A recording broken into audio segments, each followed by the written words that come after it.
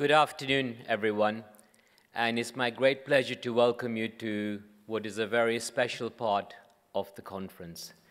This is where the fine academic traditions of the college meet the annual gathering of GPs in the United Kingdom.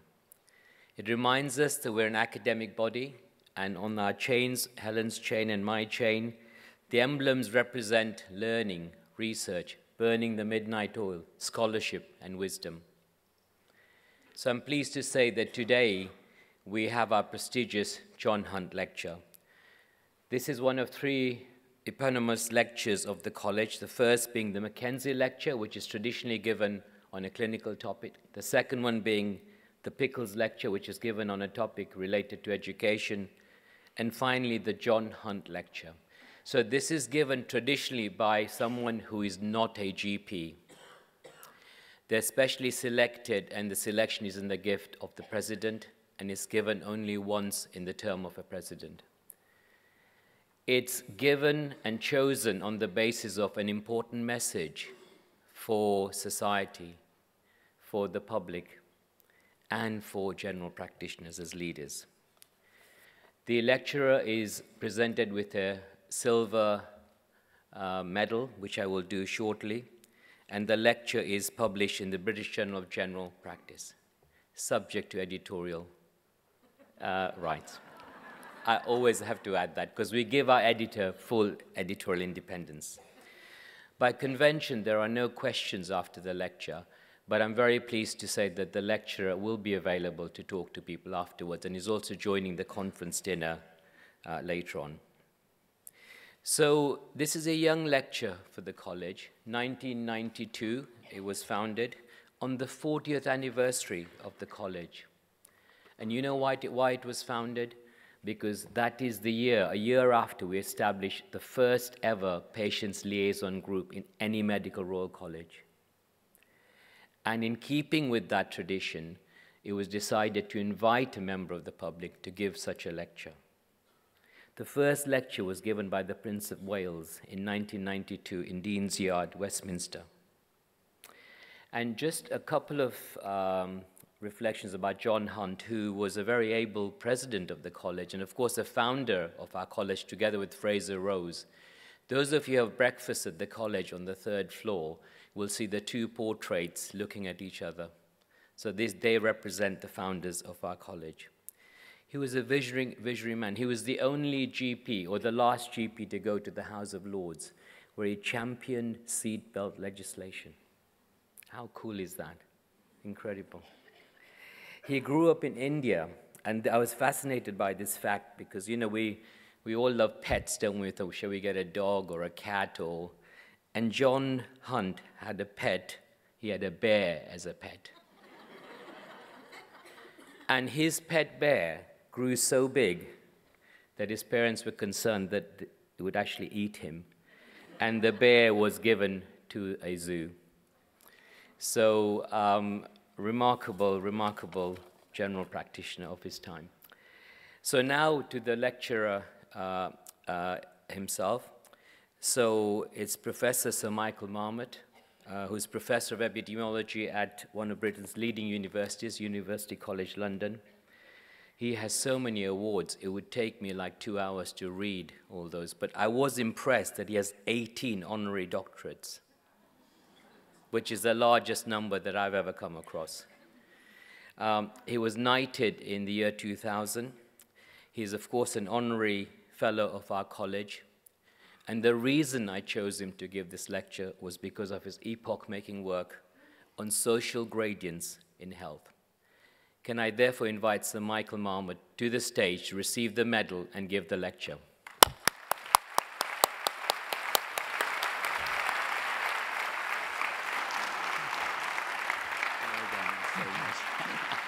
Your bio is like 10 pages. So,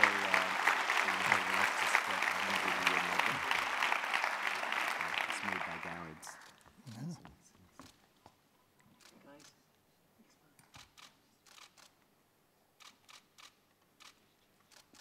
Good. I'll keep that for you.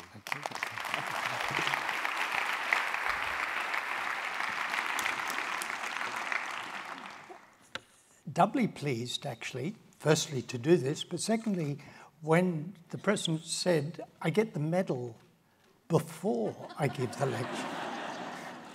You mean I could do a runner? And that means I'm doing the lecture because I want to, not because I'm rewarded for doing it. It's an absolute pleasure to talk to you.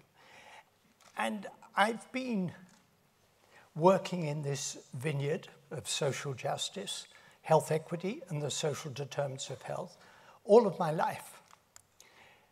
John Hunt, who was just introduced to us, had this phrase. He said, I had far rather start with a big idea in a small way than a small idea in a big way. I didn't know that.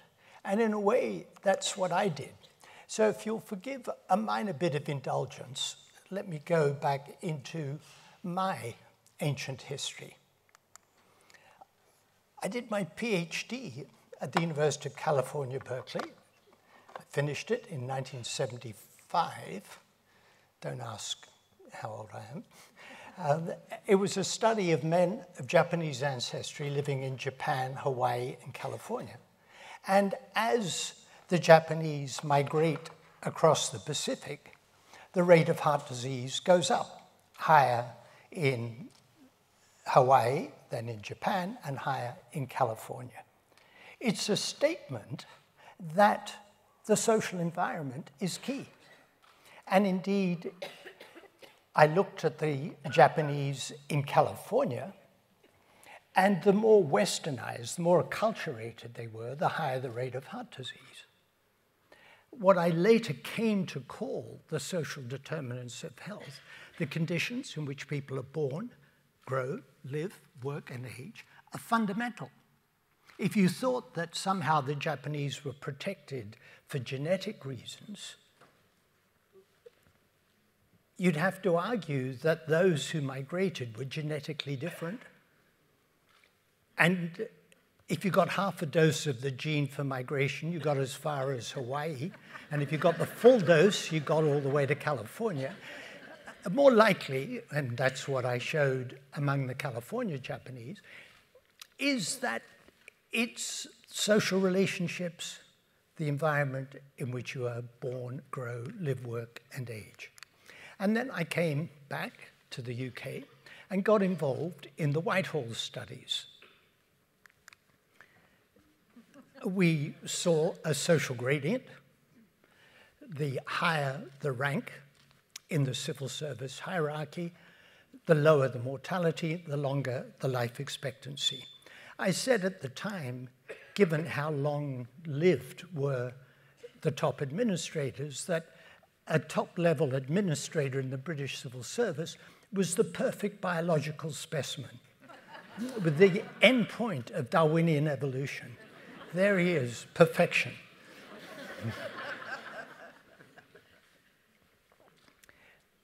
Little did I know that this was going to get me involved, one way or another, in trying to formulate policies as to what we could do about the social gradients in health.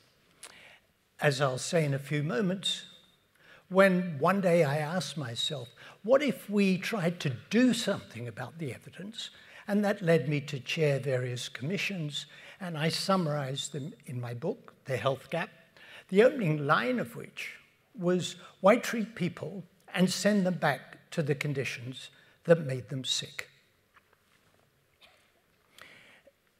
I think it's important to summarize the evidence. I think it's important to try and influence policy and practice. A young member of my extended family said to me quite recently, is anyone listening to you? I thought this young fellow's going to go a long way. It's a good question. Is anyone listening to you? Well, I like to have evidence for any assertion I make, so forgive me, a bit of evidence. The Italian translation of my book came out as La Salute Diseguale. Only the Italians would have that on the cover. In fact, the Trento Festival of Economics, Trento in northern Italy, Festival of Economics, had as its theme a couple of years ago, La salute disuguale. And I'd been invited to go and talk, and I'd quite forgotten that that was the theme of the conference. And I got there, and I saw these signs all over the town saying La salute disuguale. I thought, that's familiar. And then I saw that. So I had to get a photo taken, which I sent to my children, and one of my sons came back and said, I think the cutout looks better than the original. But that's why you have children. And to answer my young relative, is anyone listening? Crossword of La Repubblica, the clue 146 down, British physician, founder of social epidemiology. I don't know if I can put that on my CV, but so someone's listening.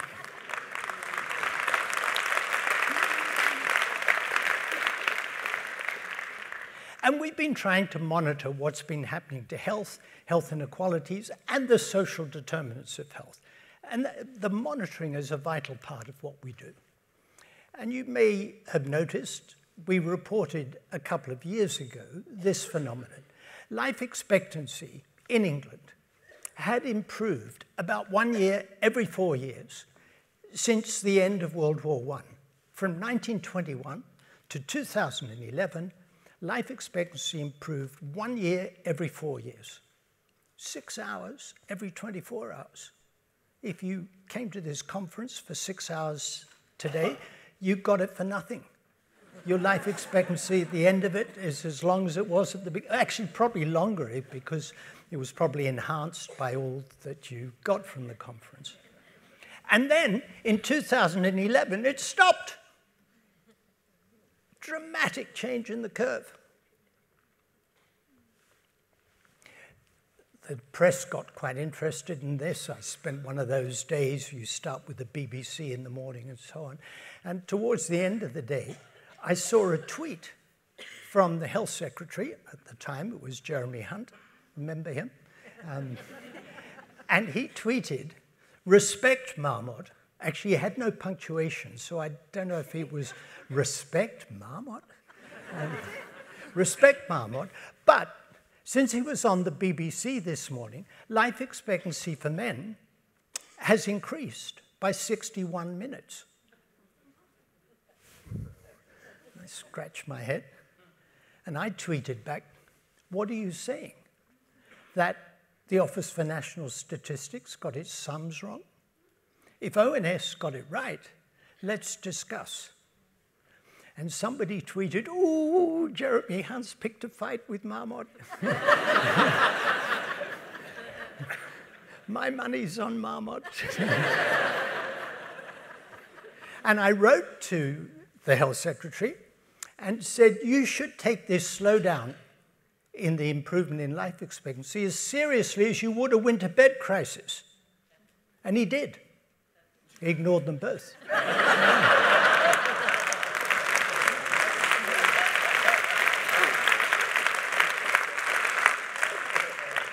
I am not in the least party political. One of the questions we got asked was, well, it's got to slow down sometime. Maybe we've just reached peak life expectancy. Well, we looked across Europe, and if you compare 2006, 2010, and the subsequent 5 years, indeed, life expectancy increase slowed in all of these European countries. And that's consistent with the global financial crisis and the policies of austerity that were put in place consequent to the global financial crisis. But there's the UK. This is women. There's the UK. Bottom. The most marked slowdown of any European country. So it was not the case that we'd simply reached peak life expectancy, because European countries that had longer life expectancy than us continued to increase further. More recent data looked at life expectancy at birth And for women, this is deciles of deprivation, and in the bottom 5 deciles, life expectancy declined for women and was pretty flat for men. So the inequalities got much bigger. And one of the questions I asked when we saw this,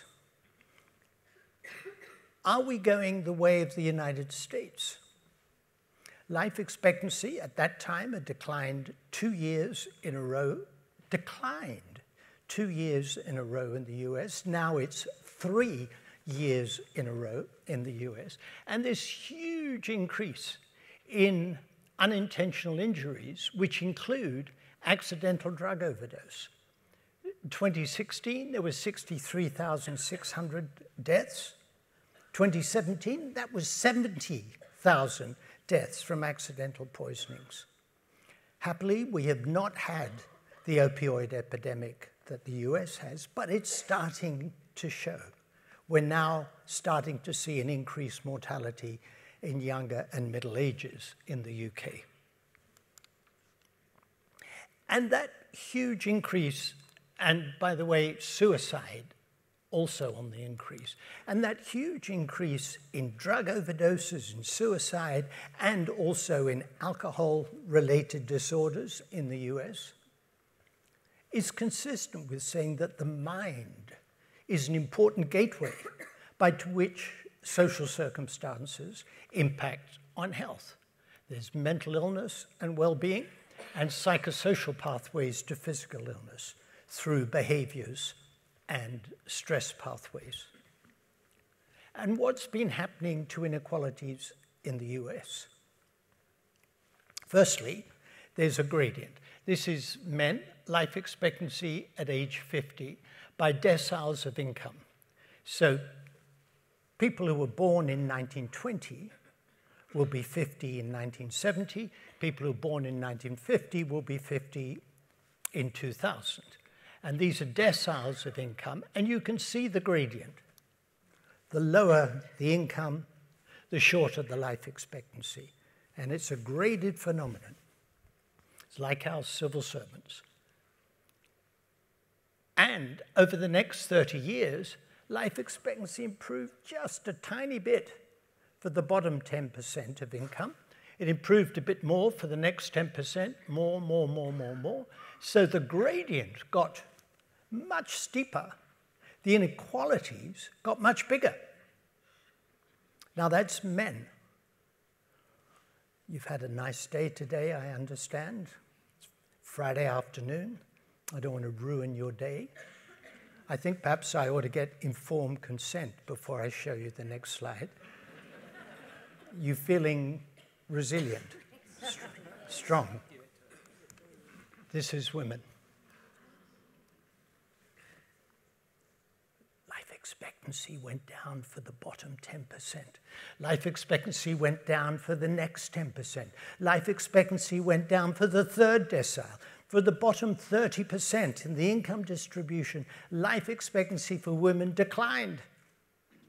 And the inequalities got dramatically bigger. You're doing fine if you're up there. You're not doing fine if you're in the bottom 30%. Fundamental to everything I've been doing, and it was fundamental to what I've been doing before I realized it was, is that health is telling us something really important about how well society is meeting the needs of its citizens. If health is not improving, something is going wrong. And if inequalities in health are increasing, then inequalities in society are increasing. And that's why I wrote to the health secretary and said, you need to take this seriously. What could be more important than this?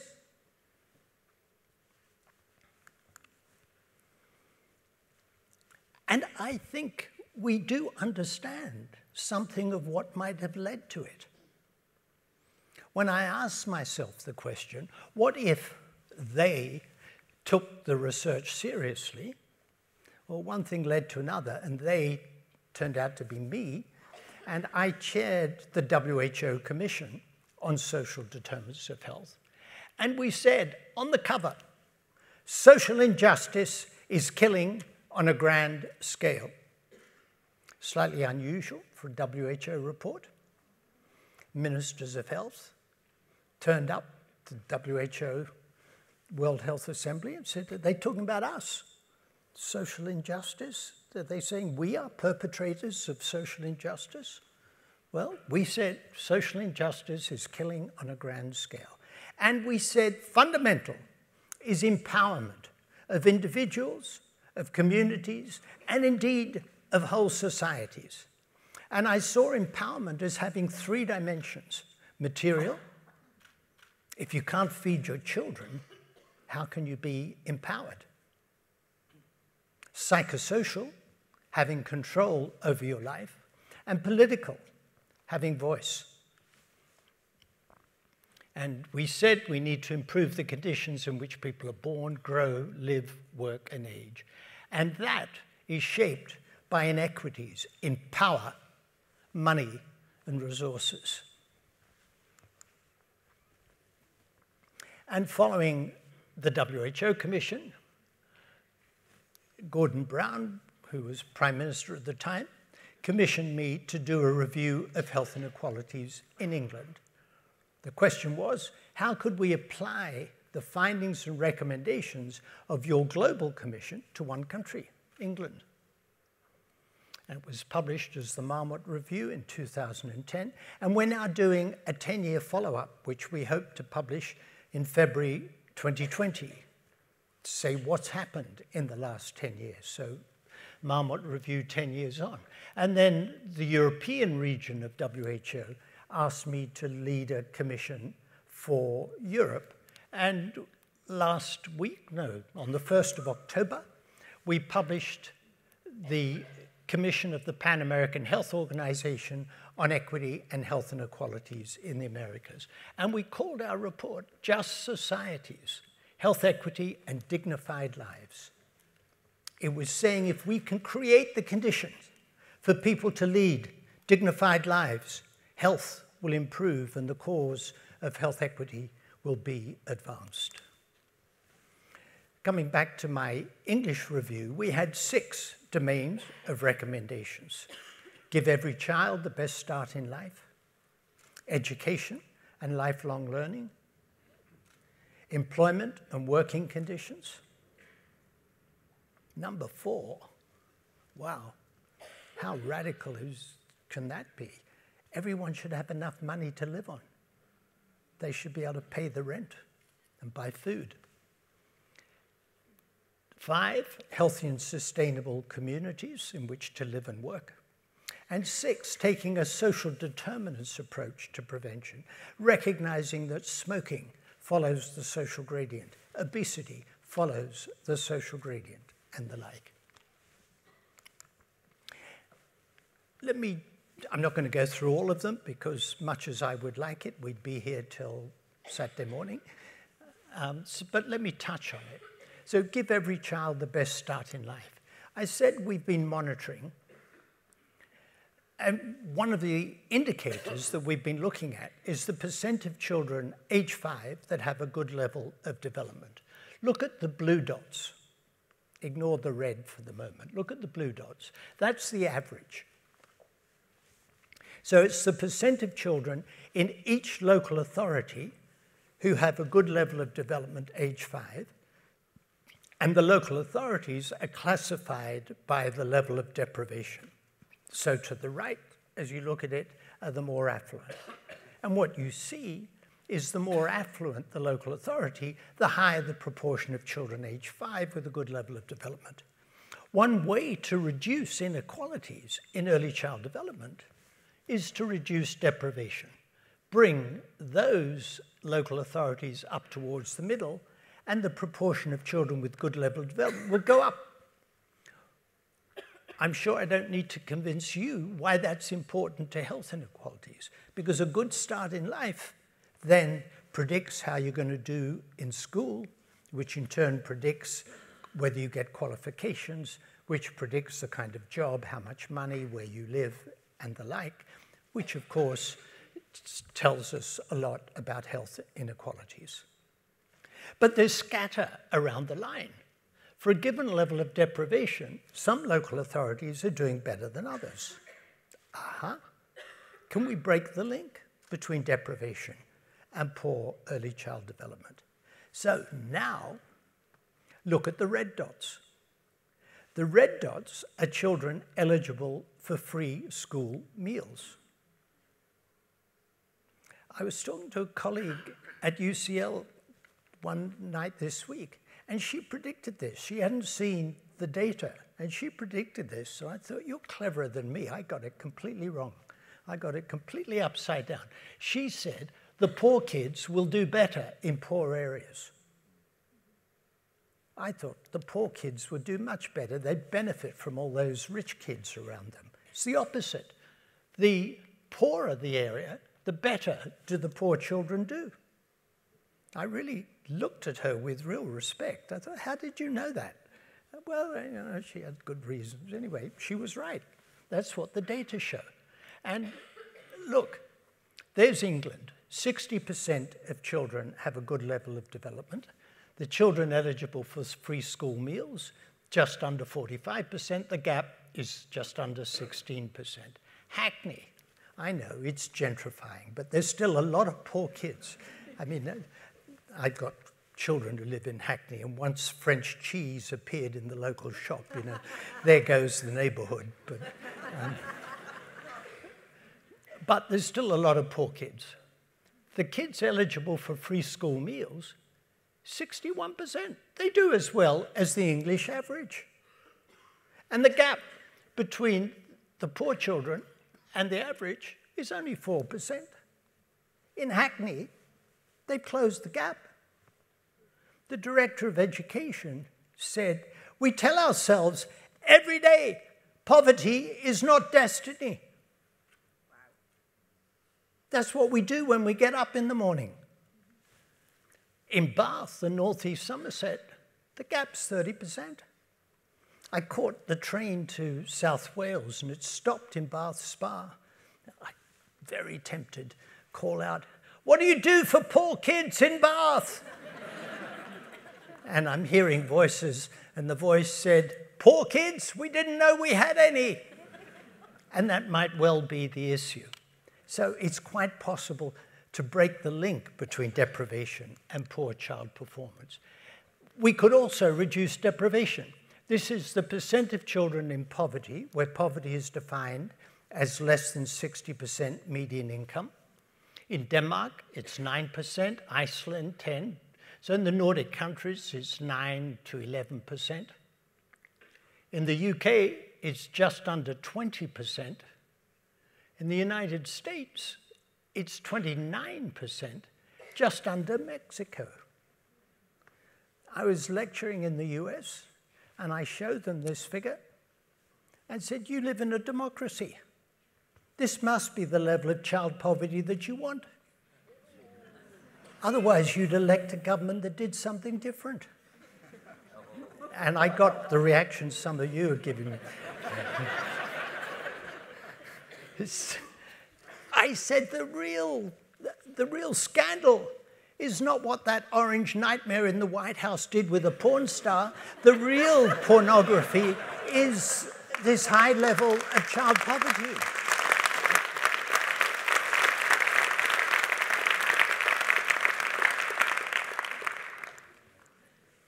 The other side of early childhood, so there's the good side, good early child development, and getting children with a good level of development. The bad side are adverse child experiences. And ACEs, adverse child experiences, all follow the social gradient: incarceration, drug abuse, sexual abuse, alcohol abuse, and so on. Each of these adverse child experiences is more frequent the lower the income. And they have a huge impact. People with 4 or more adverse child experiences, early sex, if you could eliminate 4 adverse child experiences, you could reduce it by 1/3, unintended teen pregnancy by 38%, smoking, binge drinking, cannabis. Look at this, violence perpetration, half the perpetrators of domestic violence had 4 or more adverse child experiences.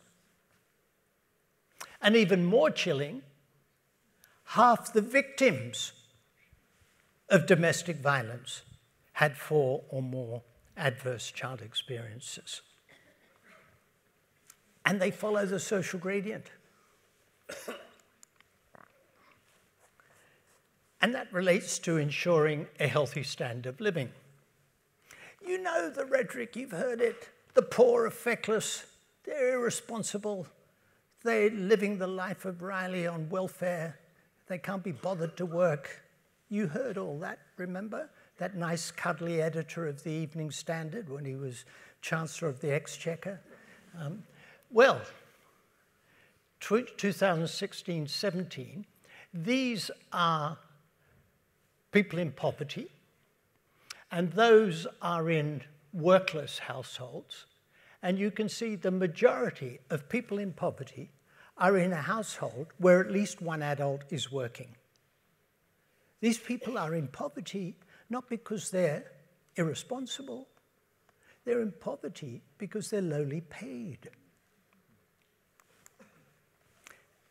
And that relates to nutrition. The Food Foundation calculated that if people followed Public Health England's healthy eating advice, those in the bottom 10% of income would have to spend 74% of household income on food. So when you tell your patients, eat healthily, more fruit and vegetables, yeah, well, who'll pay the rent? Housing is a food issue. Poverty is a food issue. How can these people eat healthily if it would take 74% of household income? They're well off in Scotland. It would only take 68%.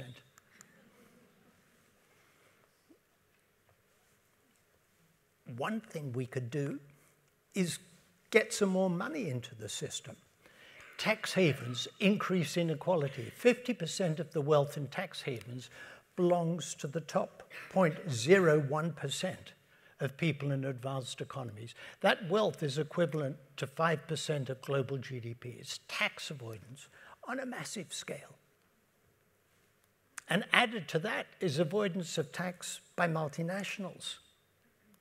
50% of the wealth in tax havens belongs, 600 billion euros a year shifted to the world's tax havens by multinationals. You remember when the Commons Public Accounts Committee got the head of Starbucks and Google and 1 or 2 others, and they asked, why don't you pay tax?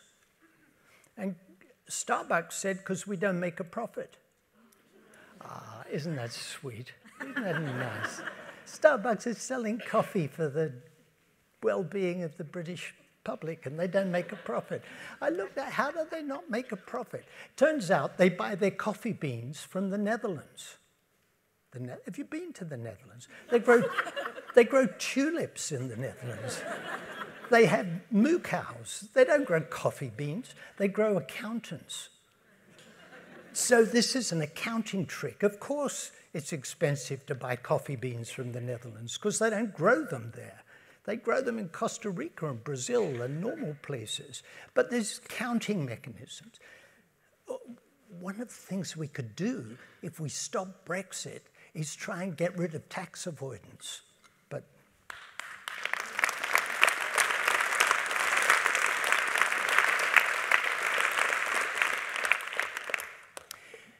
and housing matters for health. I said housing was a food issue.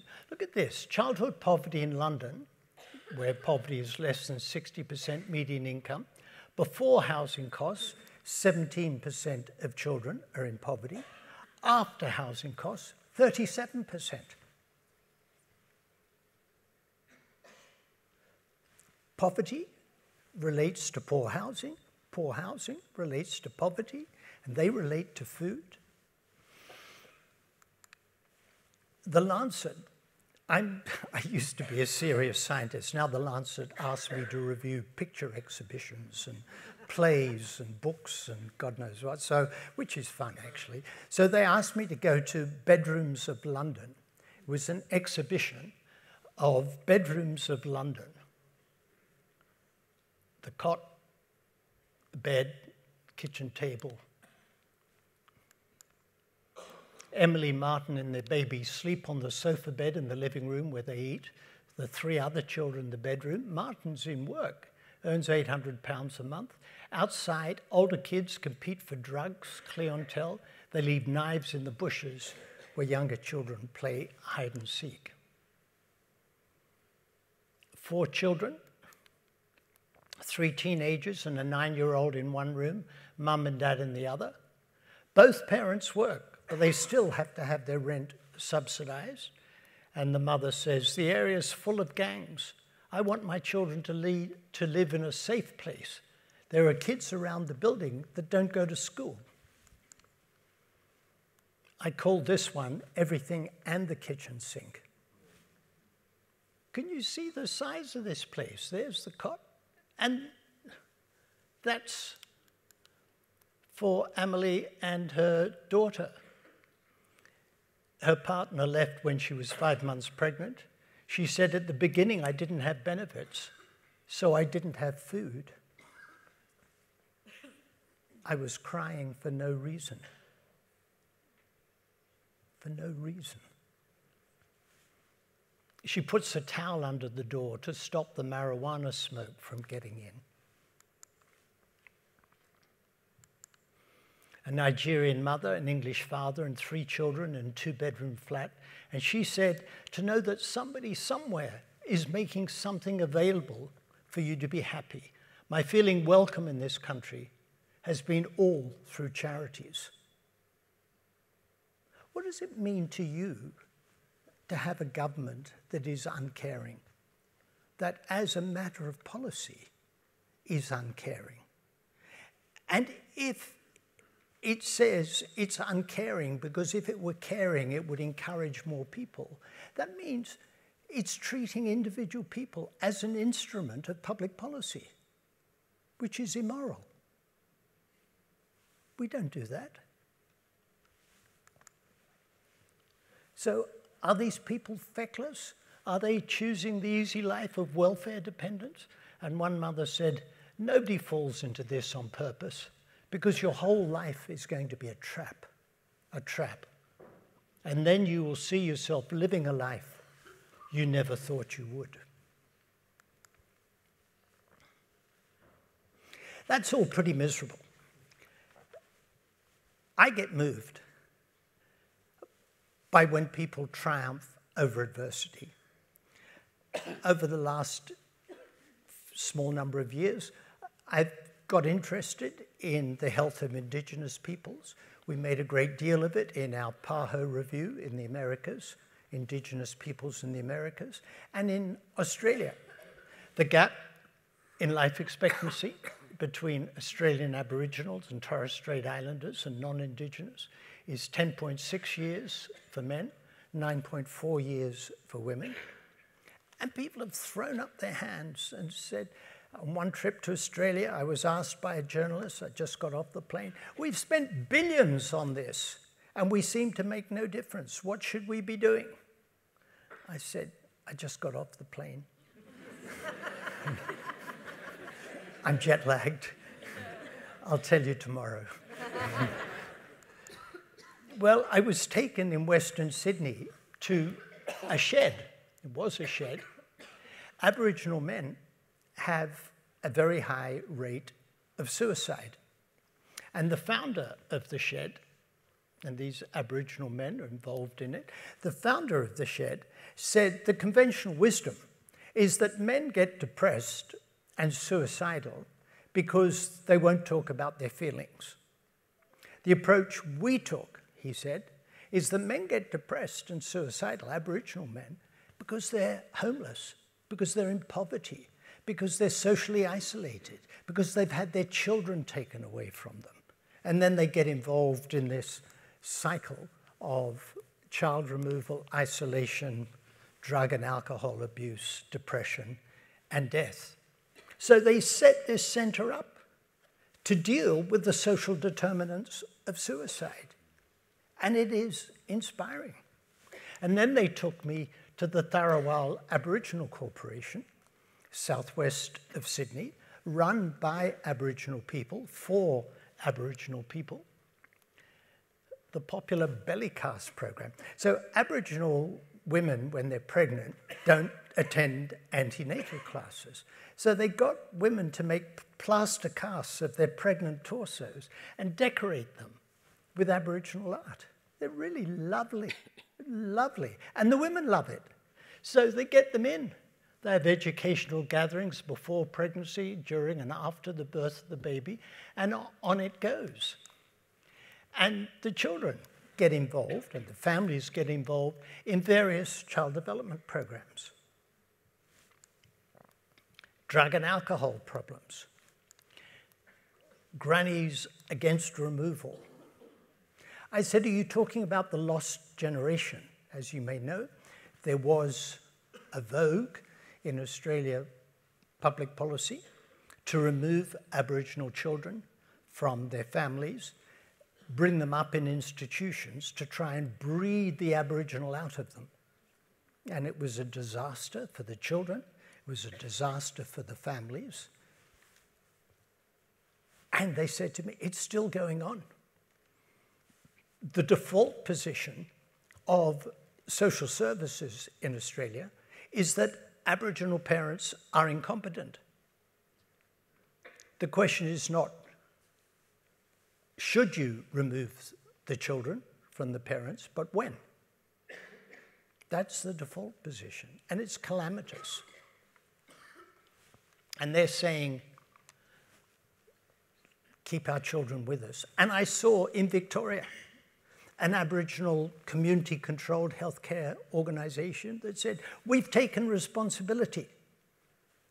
We take responsibility to keep the children with the families. We deal with the drug and alcohol. It costs $100,000 a year to take a child in care. I said to them, surely for $100,000 a year you could deal with the drug and alcohol problems of the parents.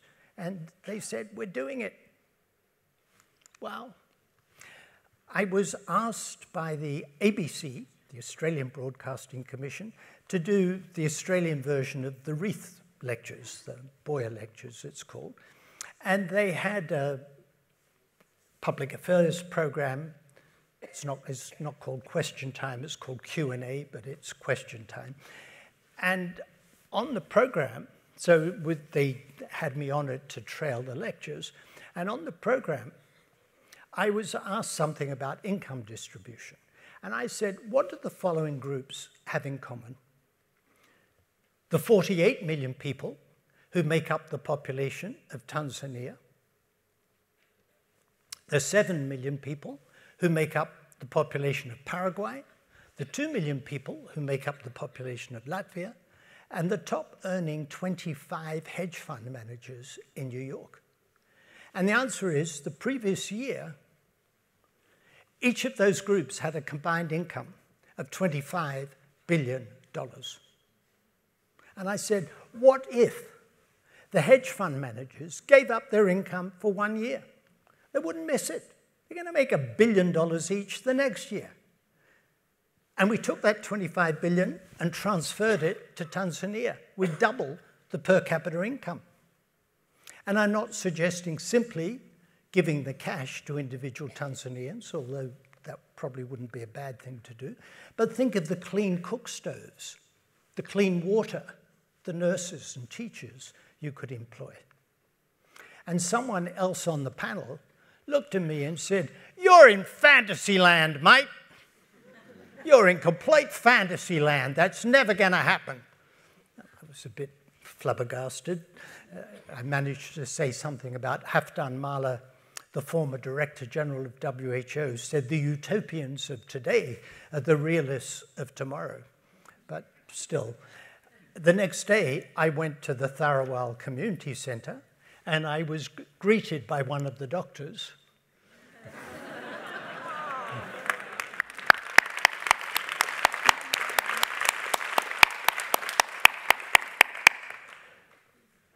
So I say to you, Welcome to my fantasy land, and let's create a fairer world.